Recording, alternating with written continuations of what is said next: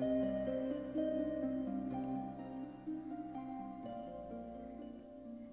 Fechín was a 7th century Irish saint, born around 588 AD.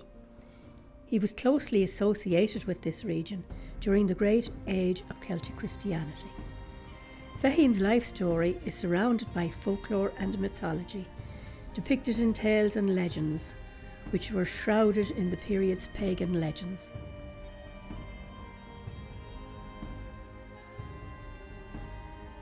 In this signed drawing by Clarke, the cross at the centre of the figure does not appear in the finished stained glass window.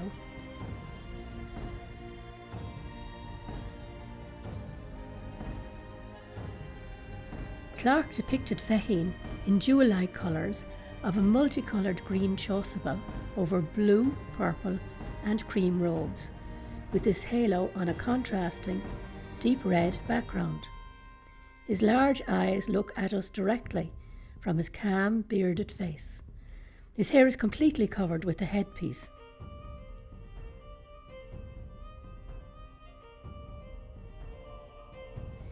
Fechín is holding an elaborate embellished book with page markers in his crossed arms in elaborately designed sleeves.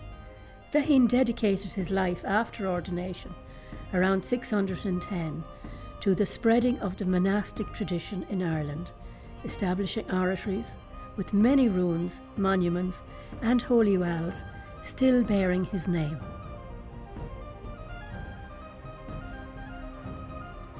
Fechín's feet are covered, but his figure is placed on a beautifully designed deep blue plinth.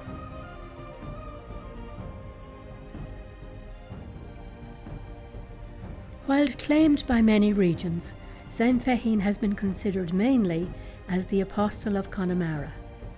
He preached in a large area close to Ballinrobe and around the 12 Bends, right out to Clifton.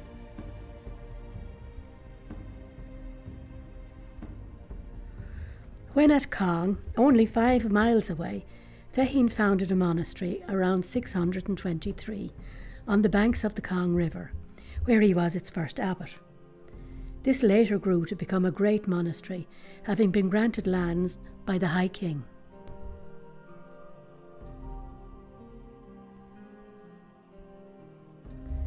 It is interesting to note that the Augustinian priory here in Ballinrobe, built on an earlier Christian site on the banks of the River Robe, was associated with the Cong monastery.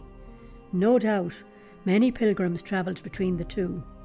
There is information on the priory's layout on its site only a few hundred yards from here.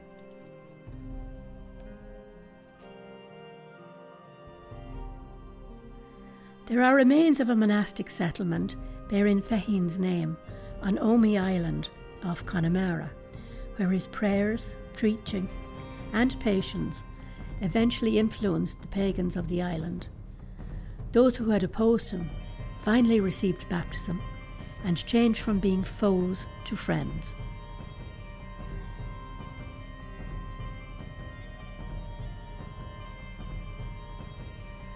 High above is Saint Fechín's symbol, which relates to his supernatural powers and healing abilities.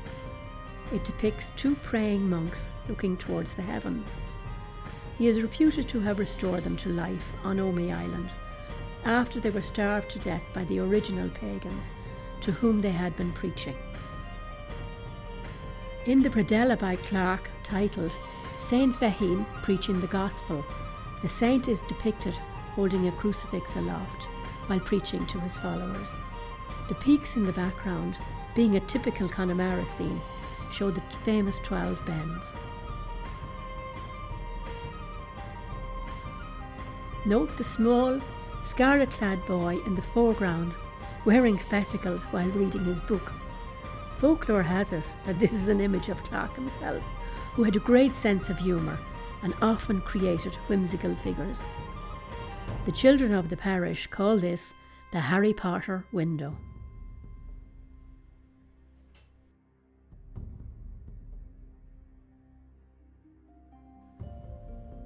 Saint Fechín died around 665 during a yellow fever plague.